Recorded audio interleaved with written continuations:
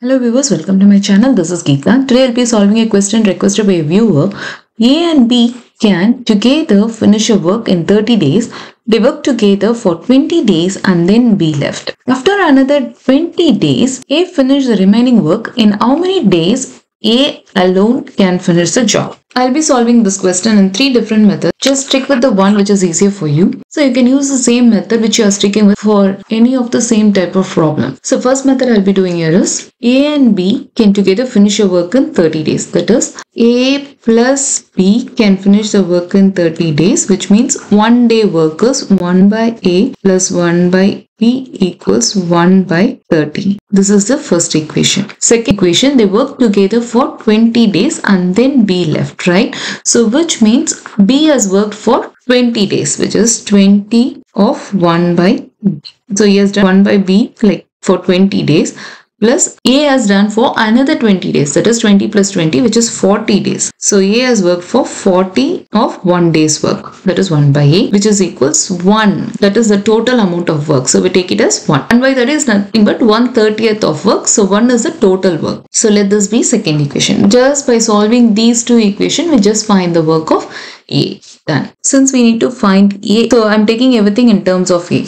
Therefore, it is from the first equation 1 by B equals 1 by 30 minus 1 by A. So substitute this in the second equation and you get the answer. So which is 40 by A plus 20 into 1 by B is nothing but 1 by 30 minus 1 by A equals 1. So which is 40 by A. You can solve this in any method which is easier for you. Plus 20 by 30 multiplying inside minus 20 by A equals 1. So which is keeping A on one side, 40 by A minus 20 by A is nothing but 20 by A equals 1. 20 by 30 goes on the other side, becomes minus 20 by 30. So which is 20 by A equals 30 minus 20, taking LCM. So which is 10 by 30. Therefore cross multiplication. So A goes on the other side and 30 by 10 comes to this side. So 20 times 30 by 10 inverse. So cancelling everything, which is A equals 60 days. So the value of A is 60, which means how many days A alone can finish a job is 60 days. So this is the first method. Now the second method is A and B can together finish a work in 30 days, right? So which means A plus B times taken is 30 days. So therefore the same thing again. So 1 day's work is 1 by A plus 1 by B equals 1 by 30. So A and B together finish 20 days of work, right? So which is 20 days of 1 by 30 work, right? So which is 0, 0 gets cancelled, which is equals 2 by 3. That is they have finished 2/3 of work is completed, done. So the remaining work, which is 1 minus 2/3 of work that has to be done by A alone. So which is 3 minus 2 is 1 by 3.